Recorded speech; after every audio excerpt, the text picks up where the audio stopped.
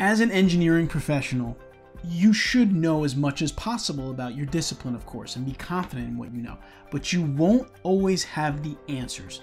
And in this week's Engineering Management Lessons video, Morgan NeSmith, award-winning engineering director at Berkel Company Contractors, is going to share a leadership lesson that he learned that can help you just kind of come to grips with not always having the answer.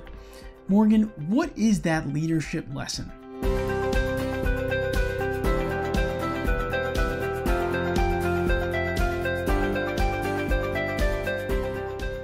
This video is brought to you by Colliers Engineering and Design. Colliers Engineering and Design provides multidisciplinary engineering, architecture, design, and consulting services to public and private clients.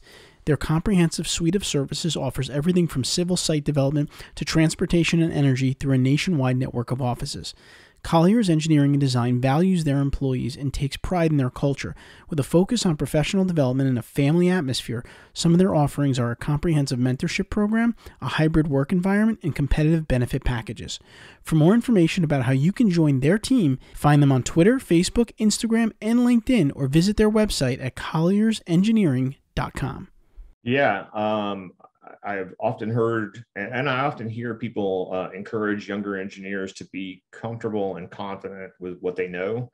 And I agree with that. It is very important. And if you are comfortable with where you are in a given situation, you should participate and speak up. And I think that's great advice. But I think what I have learned and what I would really want to stress is it's important to be confident, but also very, very comfortable with what you don't know.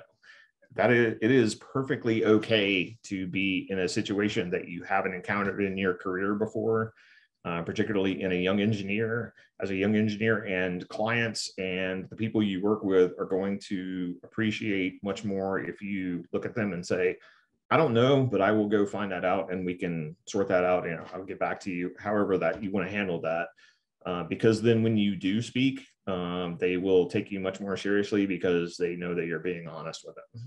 Thank you, Morgan, for that. It's such a great piece of advice. I see this all the time, especially with recent graduates or younger engineering professionals, where you get into a situation, it's high pressure, there's a big project, a big budget on the line, and you're asked for information. And the thing that I think we need to realize is that if you give the wrong information, lives could be at stake. If you give a piece of technical information that's inaccurate and a contractor goes and builds something based off of that, it could be devastating.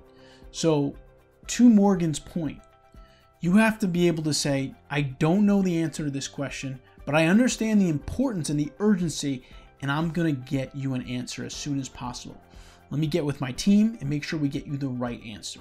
And over the long term, taking that approach will greatly benefit your engineering career. I hope you enjoyed this week's video. We publish videos like this on a weekly basis to help engineers become better managers and leaders.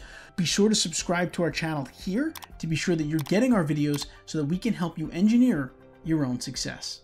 I'll see you next week.